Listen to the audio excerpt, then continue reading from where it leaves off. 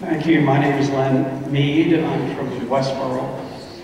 We're just a little town of 18,000 people, and from what I hear today, I'm just having trouble wondering why on earth people are objecting to implementing a program where my police chief tells me this too in Westboro. You know, we arrest somebody. We're not running around looking for people who are arrested. If somebody's arrested because they've just raped somebody, they've just shot somebody, they just run over somebody in the street. Now they're being arrested.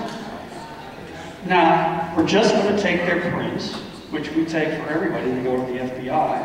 And he's telling me what's happening now with Patrick Duvall, or Duvall, whatever his name is, saying that we can't send these on to ICE. He is stopping people that are arrested in my community from being discovered as being illegal. Now, if they're illegal, and they've also committed a crime, I just don't, you know, what is the problem with them? We want to be protected in Westboro. I don't want somebody who just raped somebody in my town.